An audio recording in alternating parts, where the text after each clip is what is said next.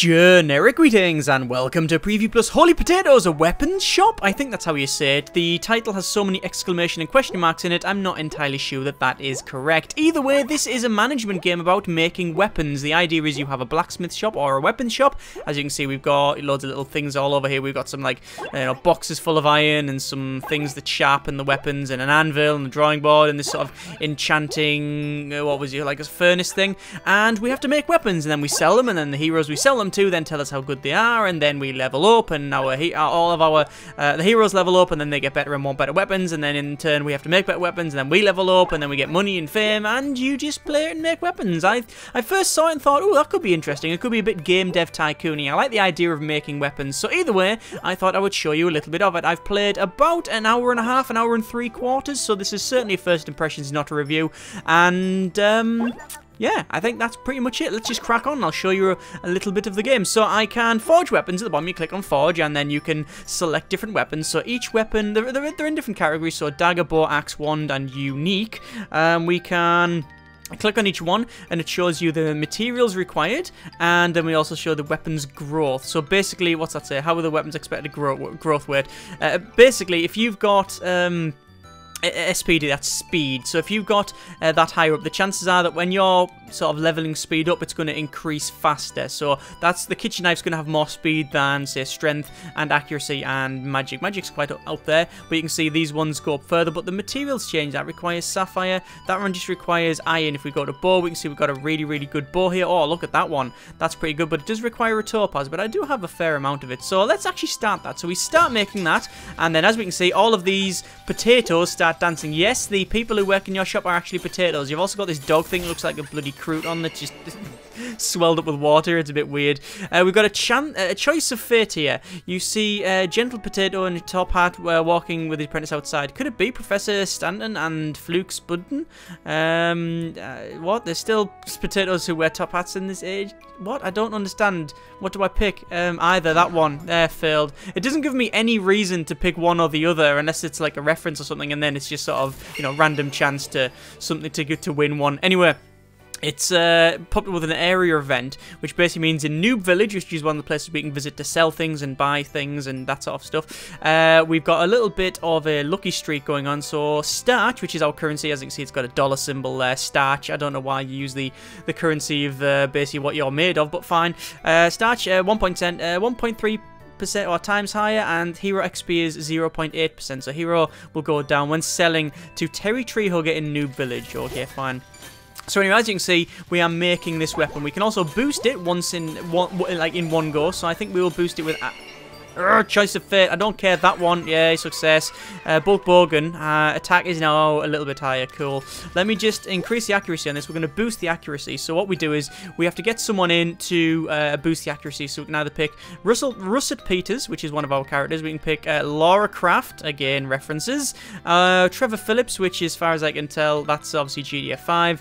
Spudlock Holmes is obviously Sherlock. We've got Steve Flauder. What is that? Stevie Wonder? Probably. And Portana, which is obviously Cortana. Basically, they cost different amounts, so that's cost 1.8. 1,800 generic credits? Croutons? Yeah, something like that. And we do get 360 bonus off it. I'm just going to pick basically our person because it's basically free. And we sharpen that and we gain a little boost, so that's fine. So we're working on this one. It's doing quite well. We can click on each of our characters and we can see they're called Bulk Bogan, which is obviously Hulk Hogan. Again, references are plenty in this game. They've got different stats. It shows you their class as well. So our current class is Designer. There's also got sort of secondary classes. So we got Explorer and Merchant. When you send them out to explore, then that'll increase, and you can also bring back good stuff and then use it to build weapons. Merchant is for selling stuff as well. Our stats over here, we've got Attack, Speed, which is magic, and accuracy. Shows you how much we have to pay them a month as well, and what they're doing, which is currently working. Also shows their happiness as well, so they're currently happy. No penalty to their job performance. But you can change their class. I've actually changed this guy's class. He's actually a maxed out craftsman at the bottom there, as you can see. So he's very, very good at you know, boosting, or he can actually boost speed, but then as you level them up, you can get this one here. So if they're designer and craftsman, you can level them up to whatever that class is called, in which case they can boost either or maybe both, I don't know. Either way, we'll close that, and we will close that menu as well. But yeah, basically, I've changed the class to try and level them up. You can see they're leveling up when they go and start floating away in midair. I don't know why they do a dance to make the weapon. It's a bit insane. UI is, well, as you can see, it's it's everywhere, basically. I'm just gonna, I need to select an enchantment for this weapon. I'm going to enchant it with, that makes it accurate, so we'll enchant it with that one. So we give it a focus head, we've got 5 of, and it gives plus 40 accuracy, and also gives it the accurate trait, I guess, and then prefix added, so it's now an accurate. So it's a hunter's bow. I can call it generic shooter if I wanted to. There we go, and we can see accurate generic shooter, so it adds the prefix there, and we can see primary stat, secondary stat, and it's not bad. There we go, not bad at all. Right, so I think I need to sell that weapon. So how do we do that? We go to the world map, and then we can go to sell weapons. So I can go to any of these areas here. This is where our generic shop is, and we can go to Noob Village, we can go to Murky Miso Marshes, and we can go to the Tower of Root Beer. So we can click on that, and we might as well sell, what have we got to sell actually? We've got the generic shooter and a light kitchen knife. Now, these people here, we've got 2 mages. We've got a mage, a wizard, a barbarian, and a rogue. Now, each person you can sell to, as you can see, has a primary stat. So, magic in this case, the guy I'm currently looking at. Harry Oakwand. His secondary stat is accuracy. He likes wands and dislikes daggers. So, basically, he's got nothing that I really want to sell there. This one likes an axe and a dagger. You know what? I'm going to close that. I think I'm going to go here, and I believe Terry Treehugger requires a bow that likes speed, which is good. And we also have a thief which likes speed as well. So we're gonna sell it. We're gonna basically select these weapons, and you can get up to 3 weapons sold there. I'm going to select a smith to go out and sell. I'm going to select Laura Craft because she's a level 5 merchant and doing quite well. I did try to level up Bulk Bogan, but it was getting nowhere. Let's start selling. So basically she teleports off and she's gone. I'm also going to go to explore. And I want to say explore this area, and because there's still a couple of enchantments that we haven't found, we're going to send one of our explorers off, Bulk Bogan. As you can see, he's a level 4 explorer, and we'll start exploring again. He'll teleport and go off. We also need to go send someone on vacation, and I think we'll send them over to there, and it does cost some money to do that. We're going to sell Vlounder Smith because he's currently unhappy, and we need to get his happiness back up, so there we go. And this guy is all alone looking after the weapon shop. You can't send him off because you need at least 1 person in the shop. So choice of fate, again, I'm not even going to read it, I'm just going to pick one. There we go, I've just got some starch, fine. Like I said, there doesn't really seem to be any sort of reason to read them all and check them out, and I don't think, even when I pick, oh, that one should be right. So here we go, choice of fate. A gunman wanders into your shop and hands you a small digital device. I don't really know. I don't get any reference there. I'm just going to pick the left one. I failed, so Bulk Bogan's got some speed, minus speed. Sometimes, like I say, if there's a reference, then maybe you can, you know, understand it, maybe not. Quick run down the UI while nothing's going on. Top left shows our name. Our name is Generic Potato, and we've got Generic Shop as our shop. We're currently level 1. Shows how much starch we've got. Shows you our shop fame. More shop fame the better. We're trying to reach 2,250 shop fame. Oh, looks like we've got the Golden Hammer Awards popping up now. I'll just finish the UI rundown. Next one's tickets, where you unlock stuff. The next one is how many people you can have in your shop for your shop does. You do change shops as far as I can tell, and you get better shops. Time controls on the top. We've got some time of year and stuff on the right hand side with little effects, status effects, objectives there.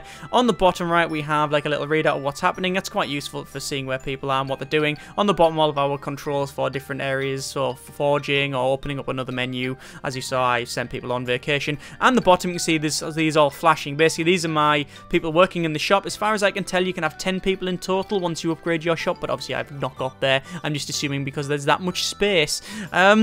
And obviously they're flashing at the moment because they want me to click on them because they've got something to say and probably come back. Anyway, looks like we've got the Golden Hammer Awards, an annual event where the best weapon made in the air is acknowledged. So let's go to this one. I've never been to this. So ladies and gentlemen, welcome to the annual Golden Hammer Awards. This year we'll be presenting the fastest weapon award, the most magical weapon award, and the overall best weapon award. So first up is the fastest weapon award. So we've got, here are the nominees. Let's welcome the judges. We've currently got Dirk from Generic Shop. I did name all of the weapons, but I just couldn't be bothered after a while because I was spending so much time naming the weapons. I just, yeah, whatever, you can have whatever name it puts on there. So Got the Dirk, that you can see it's 196 speed. We got another Dirk and a couple of other by all Konamis or whatever. And so welcome the judges. So we've got 3 judges here. So that one seems look good. That seems like it. I've got judging. Oh, the judging ends in a little bit. I can actually bribe.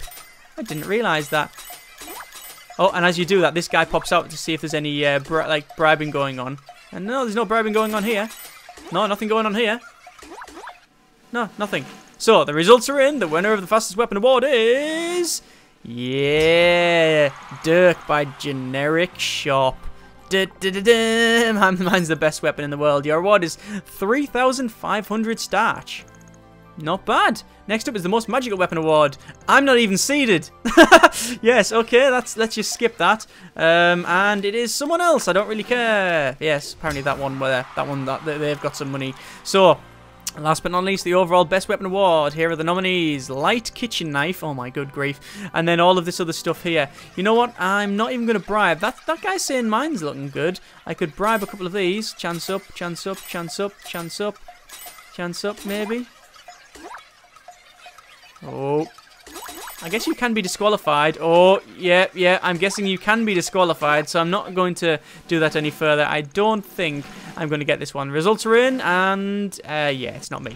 So, yeah, Lightning Bolt by Komani.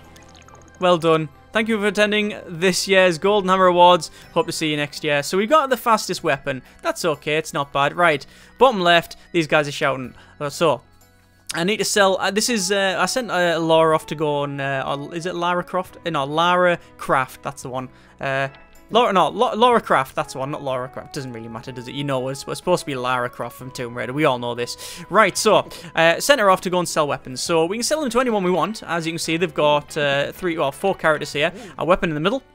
I can say, who do I want to sell my weapon to? Which is a bit weird. You would think it would be a case of someone come along and just buy the weapons, or there would be a bidding process. But I guess there is a bit of a bidding process. They've basically said, this is how much I'm going to pay you. So you can give them to whoever you want.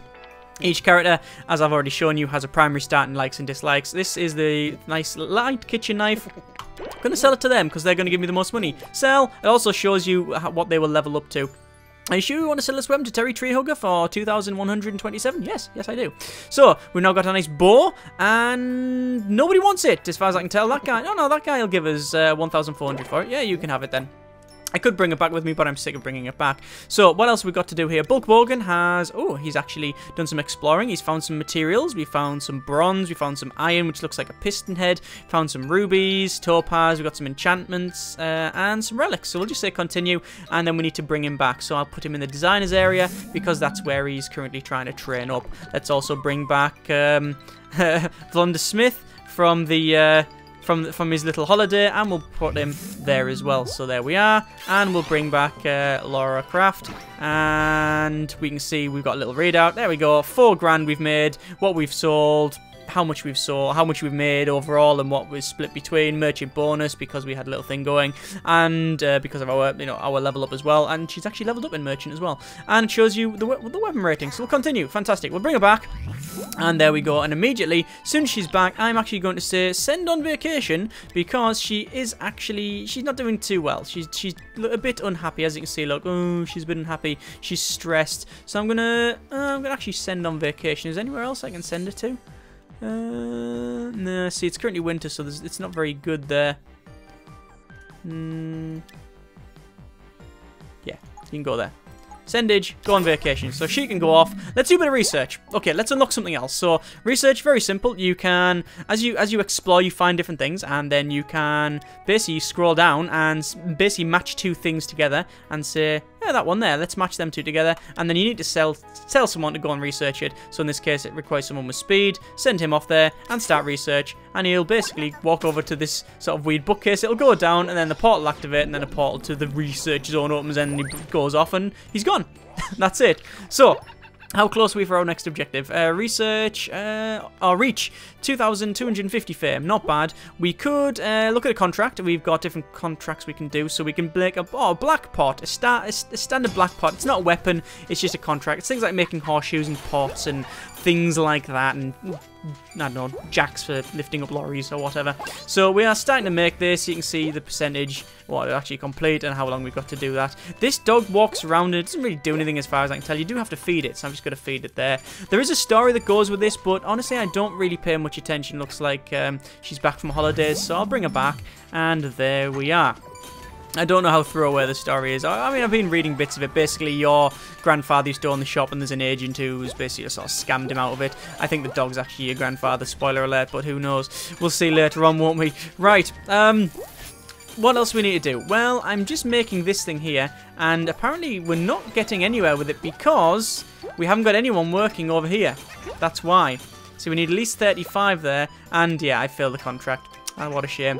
Right.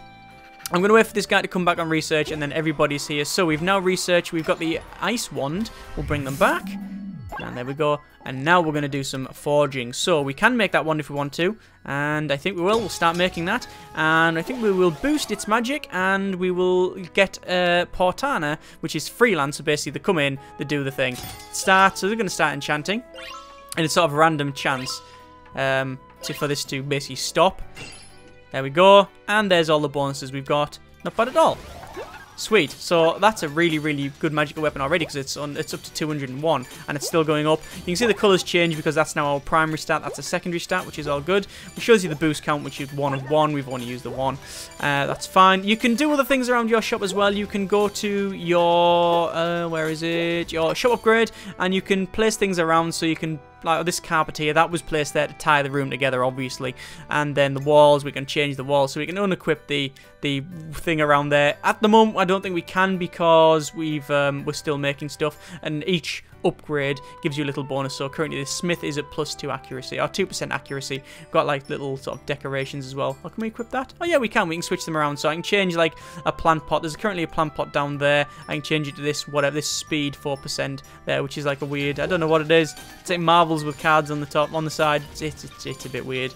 Anyway, how are the levels going here? She is now an Explorer level 3, Metal Worker level 3, that's fine. What's this guy? He's Enchanter level 4. This guy, a Designer level 3. And this guy is a Metal Worker level 5. I could change his class and train them up in other things. I assume it's better to train them up in different things, but I don't really know that. I'm going to give this a Dazzling effect, there we go, which gives it 40 magic as well. And there we go, it's now prefix added Dazzling, and we're just going to call it Generic Wand 1. And job done. Fantastic. Let's forge another weapon. Let's actually make another one. We're going to make this. Actually, we're going to make the same one. Do we like the same one? We'll make the same one, and we'll put it. You know, we'll actually not spend loads of money on it this time, and we'll just let them crack on. Click on the dog to feed him. You can just basically make it. I think if you click on him loads of times, he'll probably explode from all the food he's eating. It looks a bit weird, doesn't it? As you can see on the outside of the shop, it's all gone snowy and stuff. You're on this weird plane. It reminds me of sort of Bastion, actually, the way it's sort of set out, its weird tiles and such. But yeah, it's all snowing, and the weather does change, and you get like sea roaring up here when it's in the summertime and things like that. You're on this weird plane of existence. It's not really explained, but you know, it's quite cute, and it looks good enough. Let's put a Dazzling enchantment on there. I'm actually running out of Dazzling enchantments. And boom. We're now Generic 1, 2. There we go. Right, okay. I think we will build one more item. Do you want to build one more item? Forge one more item. And we could do this unique thing. The busted sword. We made that for a contract when a hero turned up. I think we're going to make a big heavy axe. So here we go. We'll say you, Steve Jobs, obviously. Ronald McDonald, and there's Charlie Brown there as well. The amount of people, the amount of references in this game is off the dial. Let's just speed up to max speed. Oh, payday's arriving soon. We need to pay 2,357. I've got 5 grand, and I haven't sold any of the weapons that I've made so far. I'm only going to make the 3, and then I'll send people off to go and crack on and do their thing. Looks like we've got an area event. Starch is times 1.1%, or 1.1 rather, and Hero XP is a little bit less when selling to Frazen Fist Fury in the Noob Village. So we might sell there, we might not. This weapon's almost done. And as soon as it is, I just want to run down and make sure that everybody is happy. As long as they're happy, that's fine. Then I can, let me just put a vicious, let's call this a vicious heavy axe. Yeah, there we go. Generic axe 1. Sorted.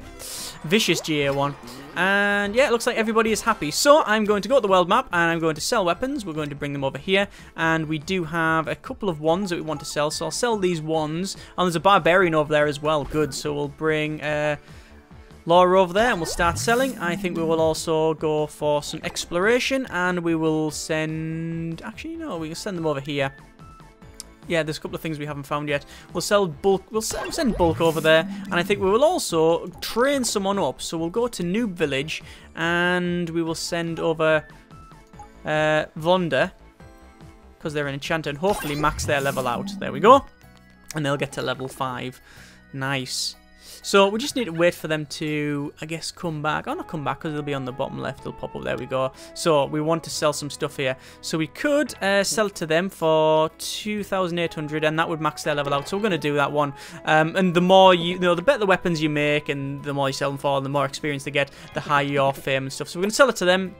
Do you want to sell them? Yes, I do. The next one will go to them, because basically, if they give you the most money, that's pretty much who I give it to, and sell it to them. And there we go. So we've made quite a bit of money, actually. About 2,000 each there, so, you know, not bad at all. We could do some more research, but currently that guy can't go anywhere, so it's a bit problematic. And, right, she's back, and as you can see, 9 grand. Not bad at all, and that's rating S. Super, maybe? Who knows? Let's put them over there. And my fame has gone up dramatically. That's quite good. Here's my smith, and they didn't really level up much, so we'll put them back there, and we'll bring everybody back. There's a nice little exploration from bulk, and we'll bring them over there. But you can basically see what sort of things you do. We do need to do a little bit more research, and there's a nice little stabbing device there. We'll send bulk over to research. You can't send more than...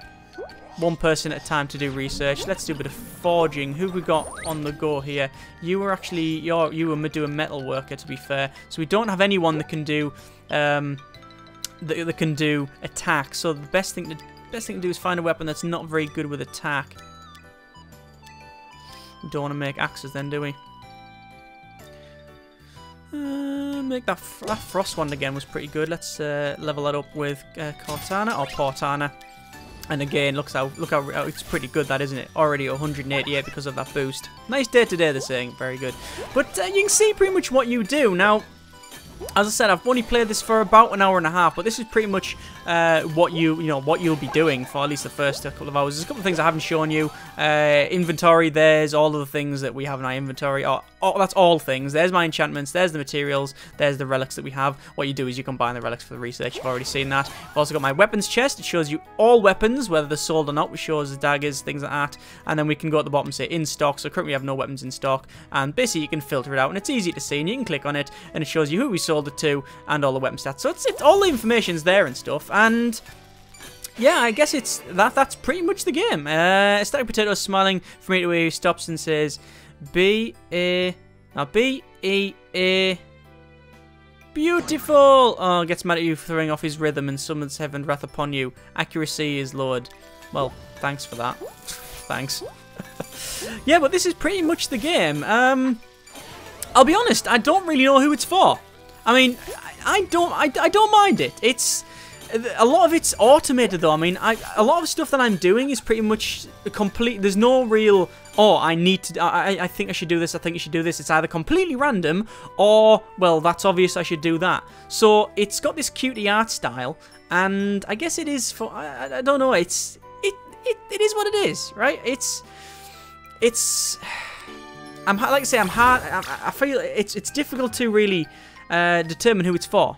Like it's something that I probably am going to play a little bit more of, and it's a good time sink. But I don't think it's any more than that because there's not a lot to it. But it does look good. It plays well. It's not overly expensive, but maybe a little bit too high for some people. But again, links in the description. You can make your own mind up about the price on it. But yeah, it's not bad. I think when I looked at it and originally thought, oh, if it's going to be like Game Dev Tycoon sort of style, and I thought, if it's going to be like that, I like it. I think that's got a lot more, it hasn't got the depth of Game Dev Tycoon, and say that, Game Dev Tycoon isn't that deep in the first place. But you know, you can tweak things and move stuff around, and maybe later on when you get a bigger workshop, things change a bit. But as a first impressions, it's all right. You know, as I said, it is what it is. I don't think it's bad. Certainly, I think it's not going to be for everybody. You're either going to look at this and go, I hate the way it looks. The music was monotonous, whatever. It looks like we've got a bit of payday there, and everything's changing. Look, oh. Chance of fate, good. You can see all the snow's gone, and we are now into month 1, first year 2. Not bad.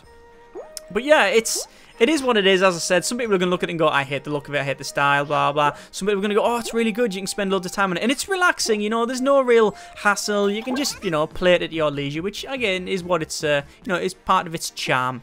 Links in the description, you can check it out yourself. I give it a sort of tentative recommendation if you want a really light sim game. If you want something any more complex or you don't really like the look of it, then it's definitely not for you. You know, if you want something complicated or, you know, more in depth, then it's just stay away from it entirely. But yeah, it's different. You know, the theme's different, certainly. You can check it out yourselves. As I said, the links are in the description so you can have a look. Thanks very much for watching. Take care. Comments in the comments and generic partings. I should say potatoings because it's potato. No, I shouldn't have said that.